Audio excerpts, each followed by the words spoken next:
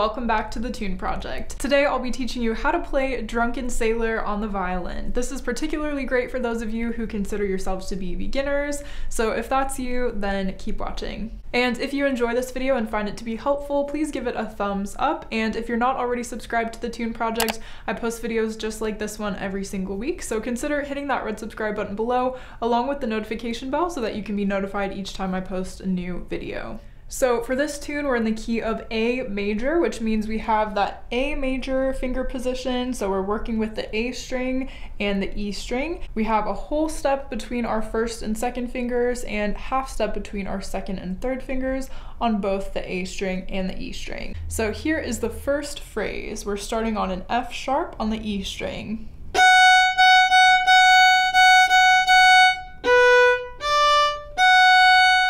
So we had a little bit of a shuffle rhythm there, and then we ended on our F sharp.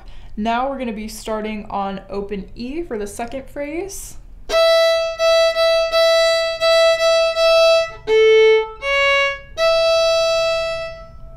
All right, and then ending on open E as well. Now we come back to our F sharp and we have the same rhythm as we did in the very beginning, but the notes toward the end of this phrase are slightly different, so be sure to listen for those.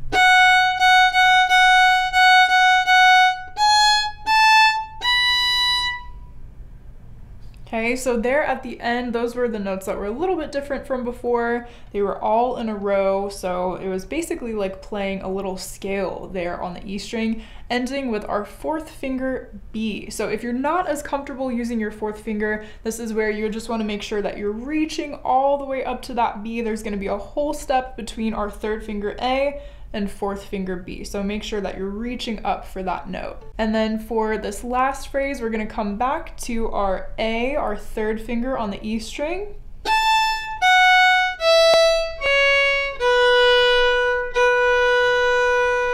And there we just ended on our first finger B on the A string. And that's really the whole tune as far as notes go. There are some alterations in the rhythm that you can make if you choose to follow along with the traditional song, but I'm gonna go ahead and play all of what we've learned so far, and you're welcome to play along with me just to make sure that you've learned it. 1, 2, ready, go.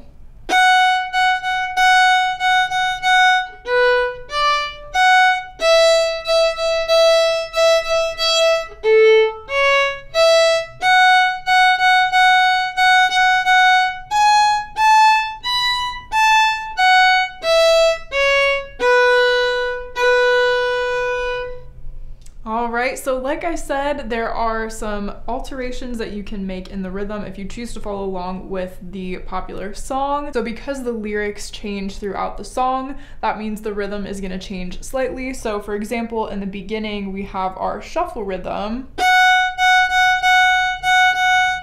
but that could change if you choose to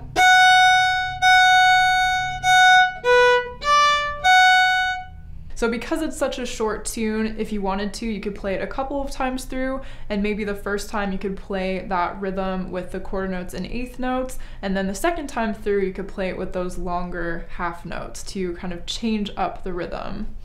Well, congratulations for learning Drunken Sailor with me today on the violin. I hope you enjoyed playing this one, and I hope you have fun with it. I'll see you in the next video. Happy practicing!